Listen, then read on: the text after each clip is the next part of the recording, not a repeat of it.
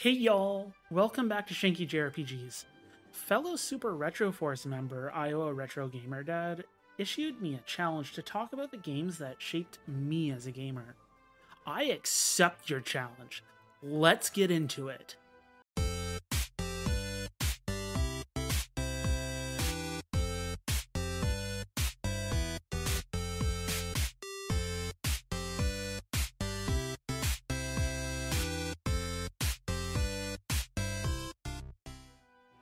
We all have those games, the ones that got us into the medium of video games.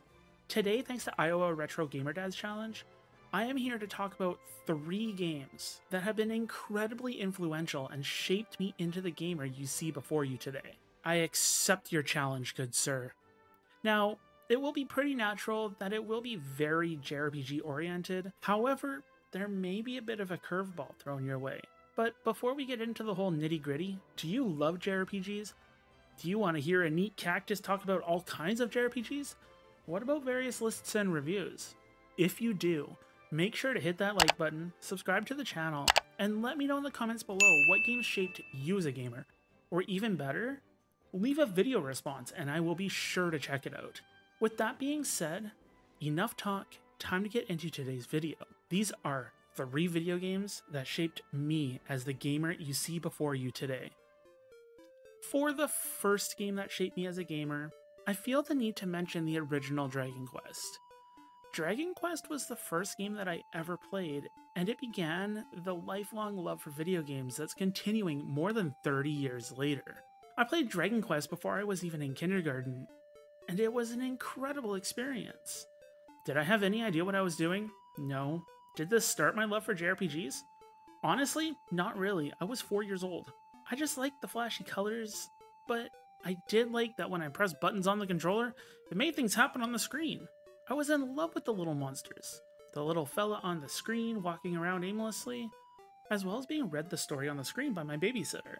It wouldn't be until much later that I would begin my love for JRPGs, but we'll get into that a little bit later. To this very day, Dragon Quest remains one of my favorite series, and it all began way back in 1990 with the original Dragon Quest on the NES. It's amazing that such a simple experience birthed an eternal hobby and passion that would not only follow me for all my days, but would also lead to me sharing my experiences with all of you. Dragon Quest was the beginning of this, but little did I know at the time, that one genre would follow me forever. Not because of this game, but the next one I'm going to talk about here. The second game that shaped me as a gamer, and really made me fall in love with the genre of JRPGs as you all see before you, is Wild Arms 2. What a strange game to get you addicted to JRPGs, right? Looking back at it now, it really wasn't anything too special. It has so many translation errors, the gameplay is incredibly simplistic, and the story really doesn't do anything special. However, with all of that being said, Wild Arms 2 means so much to me as a gamer.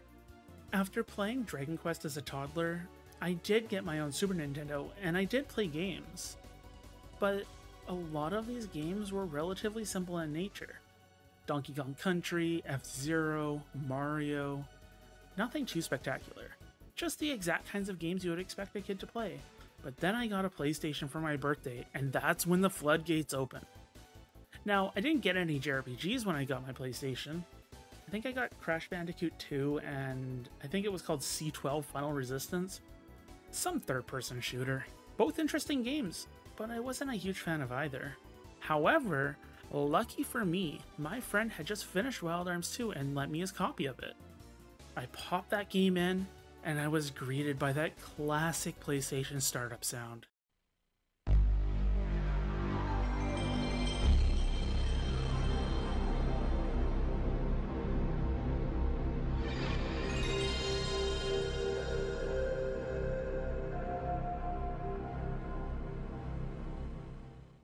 Beautiful. Just beautiful.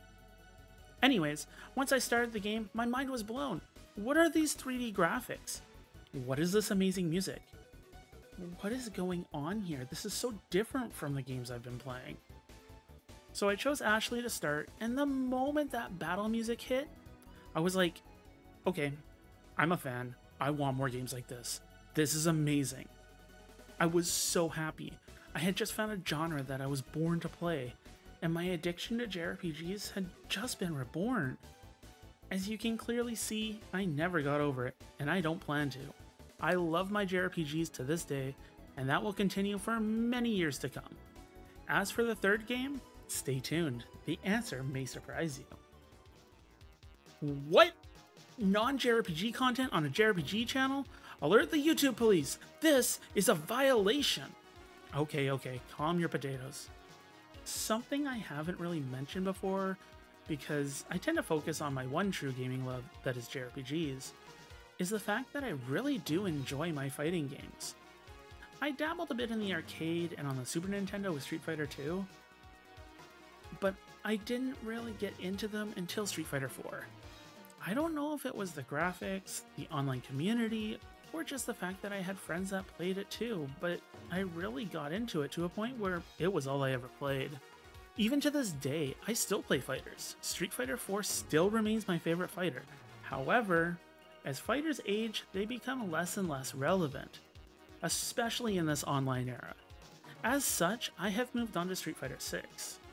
Fighters are now that genre that I play when I need a break from RPGs to prevent that burnout, because burnout can and will happen if you play the same genre constantly.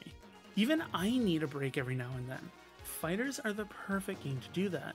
I can shut off my brain and just body whoever the matchmaking decides to pit me against. With that being said, Street Fighter 4 really gave me a new view on things, and strangely enough, it gave me that competitive edge. I know online competitive games aren't for a lot of people, and to some, they're even stressful. But for me, getting those wins and seeing your rank goes up is really just something I enjoy. And it's something JRPGs can't satisfy. I play both genres for different reasons, and one genre will never be able to replace the other. For this reason, Street Fighter 4 gave me that competitive feeling and shaped part of me as a gamer to this very day. So there we have it. 3 games that very much so influenced me as a gamer, and turned me into the gamer and YouTuber that you see before you.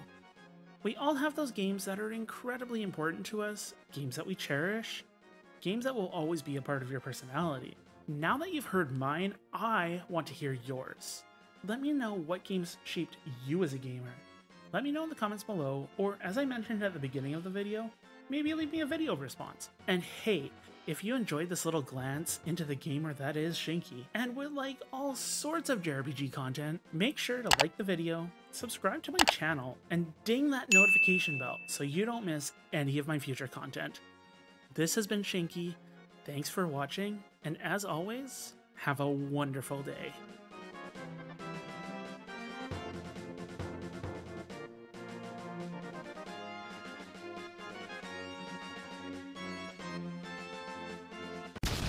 Super Retro Force.